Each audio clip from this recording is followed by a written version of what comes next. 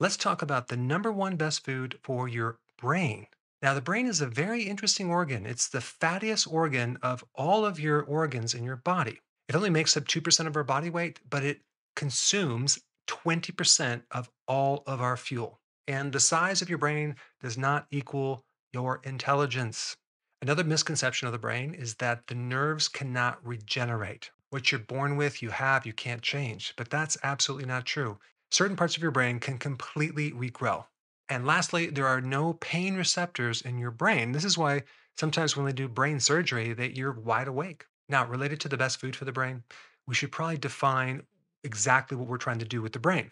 We're talking about a food that improves memory, concentration, focus, thinking, problem solving, learning, mood disorders, brain inflammation. So I did a deep dive into this topic, looking at all the key nutrients that the brain needs. And also, there are basically three foods that destroy the brain. In fact, when you go to the grocery store, you're going to find the majority of these three ingredients. Okay. So let's start with number one, omega 6 fatty acids. Now, what is that? That is like soy oil, corn oil, canola oil, cottonseed oil. These are the fats or oils that create a lot of inflammation in your nervous system. The second ingredient is, you guessed it, sugar. And even if you look at diabetes, which is a diet of consuming too much sugar, you have something called type 3 diabetes, which is Alzheimer's. So they now know that Alzheimer's is really a situation where the nerves are starved of glucose. Now, you might immediately think, well, I thought diabetes was high sugar, so that should be feeding the nerves all the sugar and fuel it needs, right? Well, unfortunately, when you start feeding too much sugar to the nervous system, you have this thing called insulin, which is kind of like the gatekeeper that controls the absorption of glucose. That starts going up and up and up. And then you develop this protective mechanism called insulin resistance. So, more fuel, more insulin resistance, less connection of that fuel to the neuron. You literally end up starving the neurons of fuel. This is why there's such a high incidence of Alzheimer's or dementia with diabetes. And the third ingredient, which is kind of a large category, refined carbohydrates. This is those lovely breads, pasta, cereal, crackers, biscuits, waffles, pancakes, muffins, things like that. Not only do these carbohydrates turn into sugar really quick, but they have gluten, and gluten destroys the gut for most people. And if you've ever heard of something called the brain gut axis, whatever's going on down in the gut is going to be going on in the head. There's been a huge link between gluten problems in your gut and dementia. And of course, these refined carbohydrates just completely deplete you of the trace minerals that the brain also needs. And I'm talking about zinc, selenium, and iodine. And just as a side note, if an infant is deficient in iodine, their IQ becomes much lower, unfortunately, because the full brain development doesn't occur.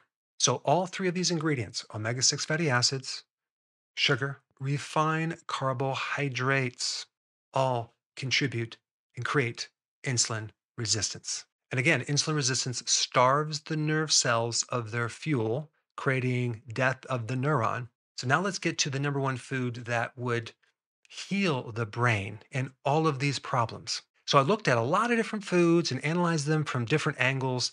And the best solution or the best food for the brain is wild caught salmon. Now, there's other types of seafood that you can use too, like sardines, but wild caught salmon is at the top of the list. The question is why? Because the brain is mostly fat, it's 60% fat, and 20% of that fat is made up of something called DHA.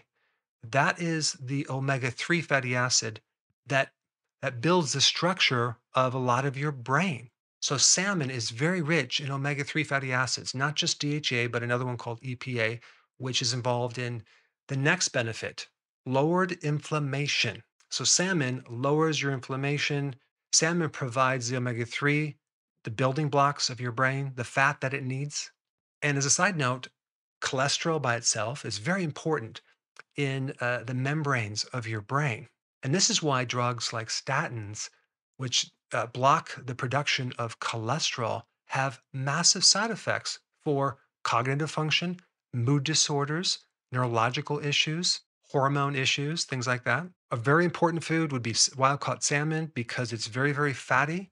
It's rich in cholesterol, it's rich in omega 3, which helps inflammation, as well as insulin resistance. You can help correct insulin resistance by this omega 3 fatty acid. Remember, insulin resistance is at the core of a lot of brain problems.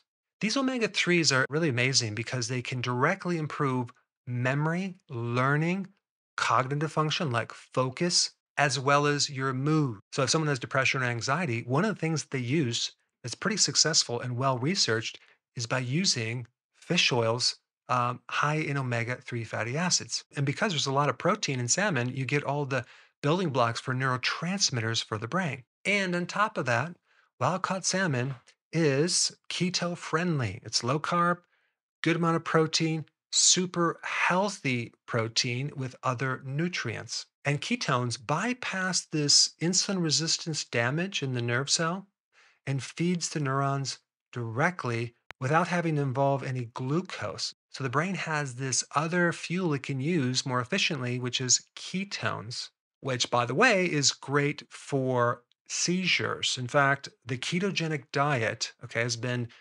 proven to improve seizures.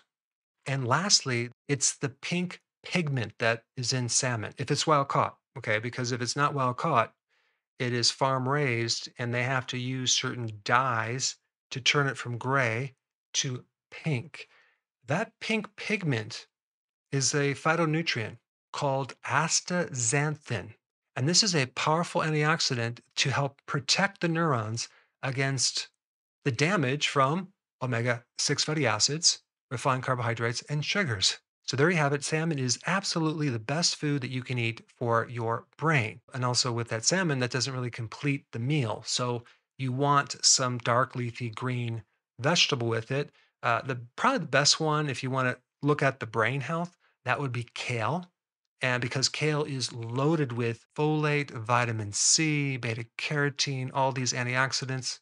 Now, if you had that as a salad and you put some nutritional yeast on it, okay, unfortified, you'll have all the B vitamins necessary for the brain too. The brain loves and needs B vitamins. Talking about B1, B5, B12, B2, B3, B6. Add a little olive oil to that, and you'll have a super health brain supporting meal. Now, I created another very popular video on the brain. If you have not seen this, check it out. I put it up right here.